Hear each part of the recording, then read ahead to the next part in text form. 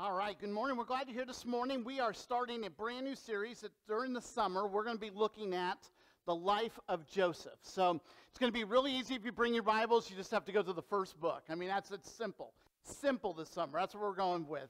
So you can flip over the book of Genesis, and that's where we're going to find the story of Joseph and the story that we're going to be looking at through this entire summer. In fact, Genesis 37 through 50 covers the entire part of Joseph's story, and so that's where we're going to find ourselves. So this morning I want to do a little bit of a backstory, and then I want to give you an idea of a picture that is the best way to think about his life. That just this statement that will help us understand, oh, this is the life of Joseph. This is how I think about Joseph. So that's what I want to do, because if you just jump into Joseph's story and without any idea what's going on, with any idea of backstory, it's going to be hard for you to understand kind of what is going on, okay?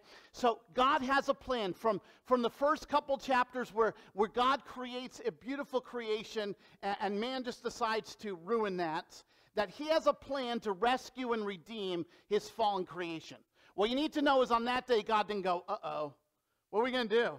I don't know what to do. I wasn't planning for this. They weren't supposed to eat that. Why did you do that? I don't know what to do now. And so they had a big powwow in heaven. They figured it out. No. He already knew what was going to happen, knew what was going to take place, and already had a rescue plan set into motion to redeem his fallen creation. And that's why it says it right in Genesis chapter 3. God has a plan in the midst of that. So God would choose a man who would begin a nation which would bring forth the Messiah. Now, I want to help us understand something that I think we get this out of line at times, okay? He begins with Abraham, and this is true for everything that we've studied. We've looked over the past several years at Abraham, and then a couple years ago we looked at Jacob and then Joseph, and here's what we get wrong. We look at these stories and we go, well, Abraham must have been special. How do I become like Abraham? No. God chose Abraham, so Abraham was special. That's why we have him, because God said, no, I want him. Wait a minute, you want the 70-year-old who has no heirs? He has, right, his wife is barren, can't give birth. Wait a minute, that's who you're going to build a nation through? I'm sure people said, wait a minute, God, I don't think you know what you're doing. I don't think you know. That guy, that Abraham, the guy who grew up in a pagan home, that guy, you don't want that guy. You can't want that guy. And so if we don't understand that, we get everything wrong, okay? You will see this in lots of places where all of a sudden we think, well, they must be special. No, God chose them so they're special. Same true with the nation of Israel, and we kind of get that all mixed up at times too. Or like, oh, well, God chose them. It began with Abraham. They are special because God chose them. God didn't choose them because they were special. You understand? It's the choosing of God that makes something special. And so he begins with Abraham. This promise in Genesis chapter 12, then I will make you into a great nation. I will bless you, and I will make your name great. And that's why everybody knows the name Abraham nowadays, right? Why is that? Because of this promise. God keeps his promise. You're going to be a great nation. I'm going to bless you. Your name will be great. So that, right? No, Abraham, I'm going to pile this all on you so everybody will say, oh, Abraham was great. No. There's always a so that. There's always a so that. Everything God gives you is a so that. So that I'm going to do something. So that because I'm giving it to you, oh, watch what I'm going to do through that. Abraham, you know why I'm going to do all that through you? So that all the families of the earth may receive blessing through you. And if you think, well, what does that mean? We get gold coins with Abraham's face on it? Nope. You know what that means? The blessing was Jesus. The blessing was Jesus Christ. That's how all the nations of the earth get blessed, because Jesus came, died in our place, rose again for our salvation. That's really important to know as we get ready to go into the life of Joseph. This backstory, why God did what he did, ultimately to bring forth Jesus, that we'd be redeemed and saved. That's why he did everything he did. So you have to know that when you're going into that. Abraham, Isaac, and Jacob all had to learn to trust God and his plan. They all had to. We saw that in all sorts of different ways as we looked at Abraham and Jacob. They had to get to this point where either I'm just going to think I'm smart and I can figure it out and I'm clever and watch what I'm going to do, God, or we're going to say, okay, God, I don't have a clue. I'm going to trust your plan. I'm going to trust your story. I'm going to trust everything you want to do in my life. I'm going to trust for your provision. I'm going to trust everything that you want to do. And all of these characters have to do that. They have to learn to trust God and his plan. And by the way, if you want to know, every time they don't trust God, those are the parts of the stories we like because, oh man, that guy's just like us. Abraham was just like us. We'd have done that same thing. We like that, right? We love that part, okay? Because those are the times they couldn't trust the story. They couldn't trust what God was doing. They couldn't. So they jumped in on their own and they created a mess. And some of those messes we still see today. So Joseph. Again, Joseph wasn't, oh my goodness, this is a special guy, and so God's going to choose him. No, his story is amazing, and I believe it's amazing because of what he learns, okay? And so we're going to begin with the beginning, okay? The birth. His mom was just like Sarah. She was barren. She could not give Jacob children. And by the way, that family, and we'll look at that more probably in a couple weeks on Father's Day, that family was interesting. We'll just put it that way. It was interesting, okay? So this is where Joseph is born. He becomes the oldest of the two kids that his mom gives birth to. Then God took note of Rachel. He paid attention to her and enabled her to become pregnant. By the way, that's a huge verse in our day. That's a huge verse. That the womb belongs to the Lord. What does he do? What does he love to do? Bring forth children. He enables that. He does that. We forget about that in our own day. She became pregnant. She gave birth to a son, and then she said, God has taken away my shame. By the way, that's not why she named him Joseph, okay? This is just her declaration.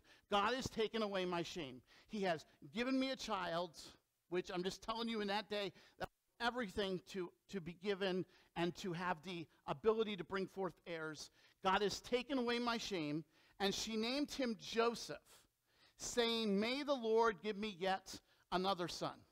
So Joseph is a play on words in the Hebrew with the word increase. So in other words, can you imagine that? Oh, I want more. Okay, that's basically what she did, okay? She has Joseph, and she names him, I want more. That's basically what she does. I want more. I want more. I like this first child. I want to have lots more. I want to give Jacob many more children. So that's what she does. That's where the name Joseph comes from. It simply means increase. Increase and more. Why Joseph? Why Joseph? Why study Joseph? Why is Joseph talked about more than any of the other brothers? And so, by the way, if you would go to Matthew and you would look at the genealogy, Joseph is not in the genealogy of Jesus. If you've ever noticed that, so it's like, wait a minute, why are all these pages dedicated to Joseph? Because of what happens in his life, who he's able to trust, and this big part of the story of Israel, how they end up in Egypt, and ultimately in the book of Exodus, how they are delivered. So that is why we have this incredible amount of Joseph. We also do because of a phrase that is where I want to take us today. He wasn't perfect. Please don't think that. He trusted the Lord and followed him no matter what took place in his life. That's why I think we're going to be able to relate to him. Because he learned to trust that God was in control, that God was sovereign, that God was working in his life, no matter what happens. And if you don't know the story of Joseph, he had a lot happen in his life that we're going to run into and we're going to see over the next several weeks. We're going to see what happened. We're going to see what took place and be like, wow, he went through a lot. So if you feel like you're going through a lot right now, you're dealing with a lot of things, and it's the enemy's way of whispering into your ear saying, I don't know, does God really care about you? Is God really around right now? Maybe he's too busy doing else. Maybe you sinned. Maybe you sinned and he's upset at you right now. And if what's going on in your life is causing you to doubt the goodness of God, to doubt what God is doing in your life, to doubt that he has a plan, he has a purpose, that you can trust him, oh, you are going to love the story of Joseph. Because you're going to be able to relate to this whole idea that in the midst of everything going on, we can trust God and his plan. So in Genesis chapter 39, if you would turn there, I want you to see something. And if you have your Bibles, you might want to just highlight it, circle it. If you're using the Bible app, you can highlight on that, because I want you to see this. This is going to be key. It actually appears 4 times, but the 4th is kind of just the pronoun, not the word, and I wanted you to see his name being used over and over and over again when it comes to this.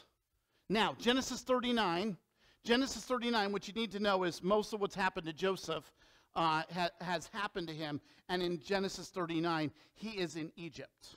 And you wonder how he gets there. Well, his brothers who love him so much beat him up, throw him in a well, and sold him into slavery, okay? So be thankful you're not part of that family, okay? As bad as it is, did you get beat up, thrown in a well, and sold into slavery, okay? That's what happened to Joseph. And so in Genesis 39, he's in Egypt. He's in Egypt. And 3 times, here's what we hear. The Lord was with Joseph. Simple little phrase. Yours might say it just a little bit different, and then there's one point where it says the Lord was with him, so you could say it says it 4 times, but over and over again, in verse 2, in verse 21, in verse 23, the Lord was with Joseph.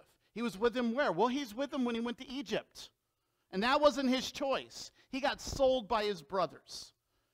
And he gets taken off to Egypt. He gets placed by a guy by the name of Potiphar, okay? And it says the Lord was with him, and all of a sudden Potiphar is seeing that his household's going well, and everything's going great.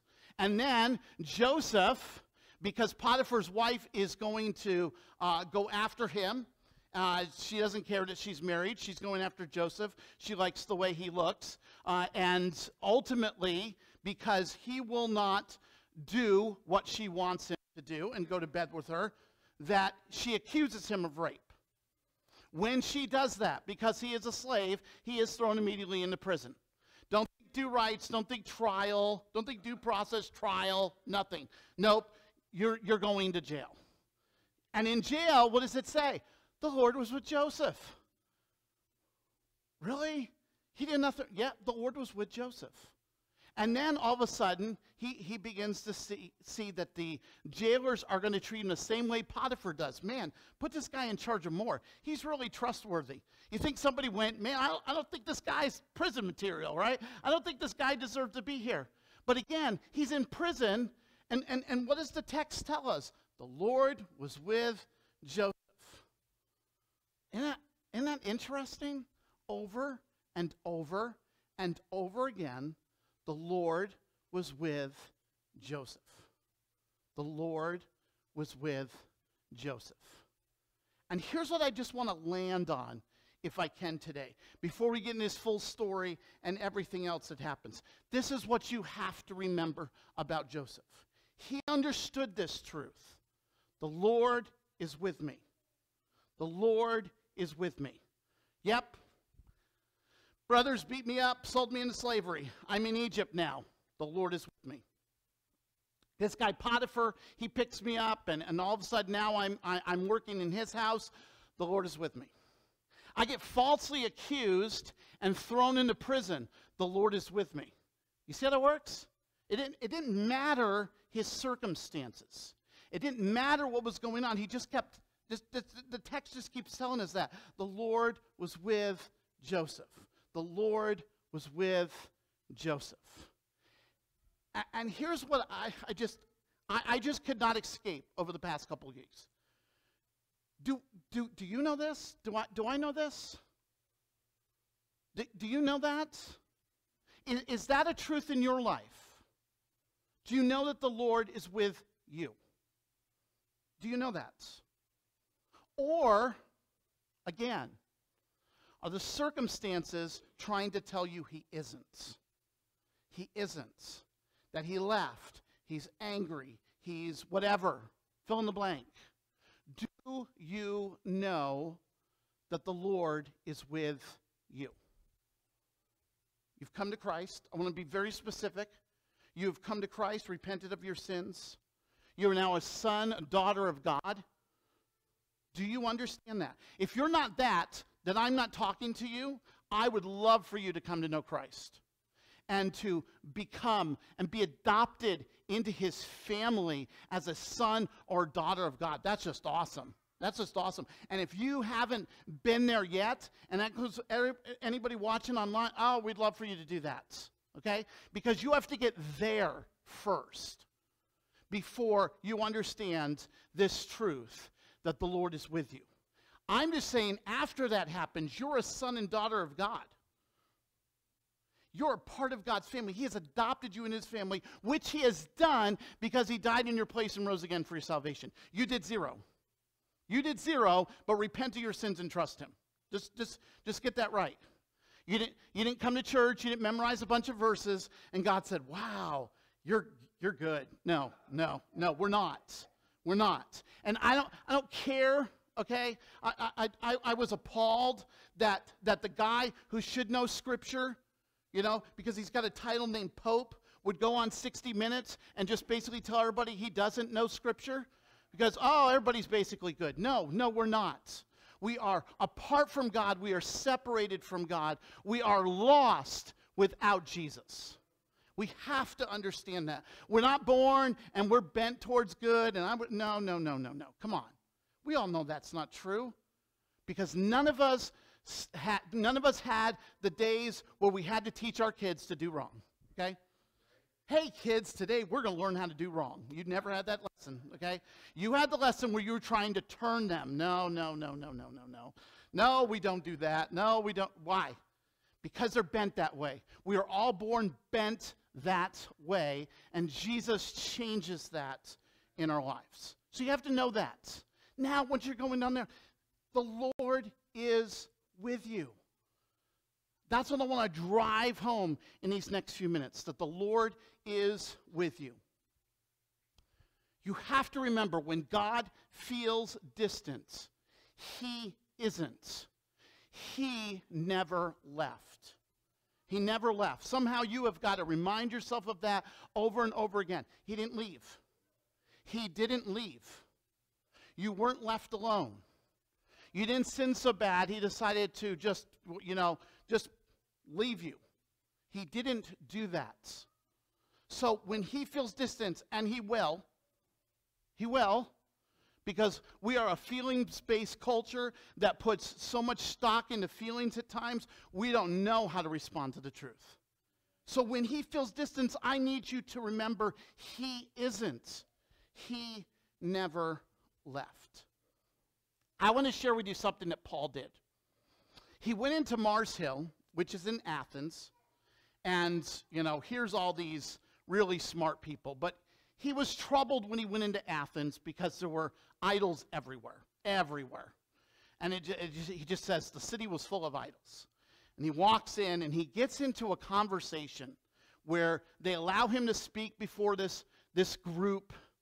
And he makes this statement. This is a really, really big statement. From one man, he made every nation of the human race to inhabit the entire earth. Talking about God. From one man, he made every nation of the human race to inhabit the entire earth, determining their set times and fixed limit of places where they would live. You ever thought about that? You are in the time you live, in the place you live, for a reason. Do you know what that reason is? Watch this. So that they would search for God, perhaps like grope for him, just grab, trying to find him, around for him, and find him, though he is not far from each one of us. I love that statement. Because he's just talking to a bunch of people like, what are you talking about, God? We think God's way off, or it's a myth. And then they had a statue saying to the unknown God. And he's like, do you understand? You live in Athens for a reason? Do you understand it was probably, 50, maybe 50 AD, Do you know you live in 50 AD because perhaps you would know who God is? Isn't that amazing? Isn't that amazing? Do you realize that in 2024 you are here living in Iowa, that you would know that God is near, that he has determined that? Now, I think it's interesting, if you ask people this, people have different opinions. Oh, I wish I lived another time. So I looked up some of those. There's like two time periods that stick out, okay? The first one is the Renaissance. I have no idea why, okay? I think some people are forgetting stuff, okay? Really? Yeah. I know you went to the Renaissance Fair and you went, wow, it'd be really cool. And when you went to the Renaissance Fair, you went with your cell phone, which didn't exist, okay? Probably had to use the bathroom, which didn't exist, okay? All this stuff, and you're like, oh, but it would have been wonderful. No, it wouldn't have been. It was for them, okay? Because that's the time that God created them. So that was the first one, okay, that stands out. Everybody's like, oh, I just want to live during the Renaissance, right? That's the first one. The second one, okay, and I think because we watch history, like history, it is the colonial period of America. The colonial period of America. Oh, that'd be so cool, fighting the British, right? Right? They probably go after the war. Well, after the war, right? They're all gone, and now we have our nation, right? I don't think. Again, I don't think we remember some things. Okay. Now, I was fortunate enough to live and grow up on the East Coast. I saw some of those houses. Okay. Some of you wouldn't make it. I don't want to make it. Okay. I'm like, really? Okay? My garage is bigger than the house was, okay? It's like, wow, okay? But we have some sort of, oh, I really wish. And I just want you to lean in. Do you know you are alive now and you live where you live so that you would know the Lord? So you would know the Lord. He's put you here in this time, in this place, that you would know him. He actually had a reason for it. It wasn't an accident. It wasn't just a random mishap of steps. It wasn't. You are here for a purpose and a reason, and you understand so much of that is that you would know that God is near. That you would know that God is near. That you would know that the Lord is with you when you come to him in saving faith and find your Lord and Savior, and he says, you're a son and daughter, I'm adopting you, and that you would know that he is near. And that's just amazing to me, okay? Paul puts it this way, but now in Christ Jesus, you who used to be far away have been brought near by what? The blood of Christ. Brought near by the blood of Christ. Another reminder. So, may I just end with two questions? The first one is this. Do you know the Lord is with you? You've come to Christ, okay? I'm talking two groups here. You've come to Christ, but we could just be honest. There's some rough stuff that happened in your life. Perhaps a spouse sinned against you, right? Sinned, broke the covenant of marriage. And it's hard right now. You didn't think it was going to be hard and difficult, and it was going to be happily ever after. Isn't that Walt Disney promised all of us? It was going to be happily ever after, and it isn't. And I'm telling you, because of circumstances in your life, whether that's health reasons or other things, you might be doubting that the Lord is with you. But you've come to Christ. You're a son and daughter of his. I am telling you, he is with you. He is with you. Now, if you don't know that, we'd love to have you come to faith in Christ. Love to see that happen in your life. That you would give your life to Christ, that he would redeem and save and rescue. He would adopt you into his family, and you are a son and daughter of God. Because then there's the second question. How would it change your life if you knew that truth? If you knew that truth, the Lord is with me. How would that change everything? How would that change some things in your life to know that? To know that he is with you. I'm telling you, you're going to read Joseph's story and you're going to be like, how did he make it through that? And how did he make it through that? And how did he make it? Because he just held on to this truth that the Lord is with me. And I always wonder, because the text doesn't tell us, where do you think he might have learned that? Maybe from his dad. Well, Sometimes we don't realize that genealogies, run over in Scripture because we just think a story ends and, well, they must have died at some point. But some of these characters, they overlap. Here's what I wonder. Do you think little Joseph, because, by the way, when he is thrown in the pit and sold into slavery, he is 17. He is 17 years old. But do you think little Joseph, talking to his grandfather Isaac, had him tell the story of Mount Moriah? You think he I think he did. I'm like, I bet you he told him that. He told him that whole story. And that God provided the sacrifice. And at that point, do you realize they gave God an additional thing they called God? And that is, he's Jehovah Jireh. He's our provider. And I wonder if he kept Isaac would just look and say, God's going to provide for you. The Lord is with you. God is going to provide for you. And I wonder if Joseph just took that to heart, maybe more than any of his brothers understood from Grandpa Isaac, who might have said, I have experienced God in an incredible way, and I've seen him do some amazing things. And Joseph took that truth and held on to it no matter what happened in his life. That we would do the same thing would be incredible. And I would just invite you this morning to re-surrender to that truth. The Lord is with you. We're going to take communion together this morning. If you're not reminded by anything else, please be reminded by those two elements, the cup and the bread, that Jesus died so that we could be adopted into the family of God. So our sins could be forgiven, so that the Lord would be near to us.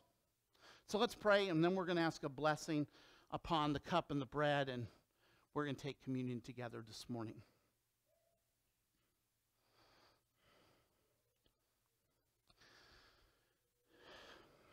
Dear Heavenly Father, your Spirit helps us when we tend to be self-deceived.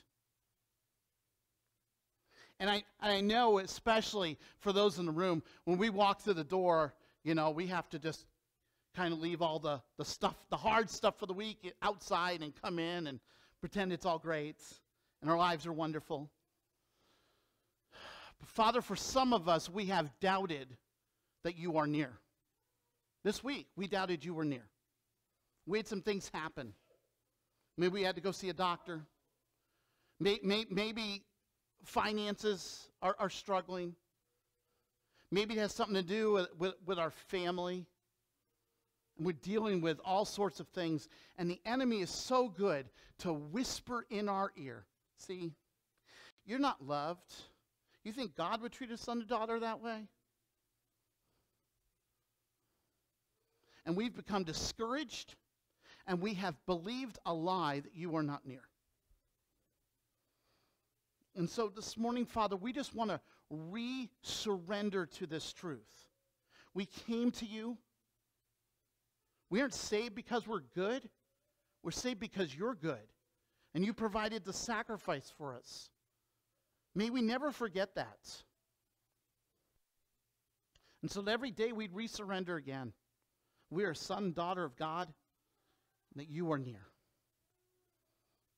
Father, above all else, I pray that as we take these two elements today, it would be a reminder to us that you are near. Because I believe we need that reminder. When the enemy's whispering and telling us lies, we need a reminder of the truth. So would you use the cup and the bread to remind us today of just that you are near. You are near. And I pray that we would see the way that would change tomorrow morning. We get up and go to work. The Lord is near. The Lord is near. And that throughout the day, we would be reminded of that truth. So bless this time, Father, around your table, taking the elements that you provided for us, that we would know that you are near. Above any and all else, remind us of the truth. Help us to walk in it. We pray all this in Jesus' name. Amen.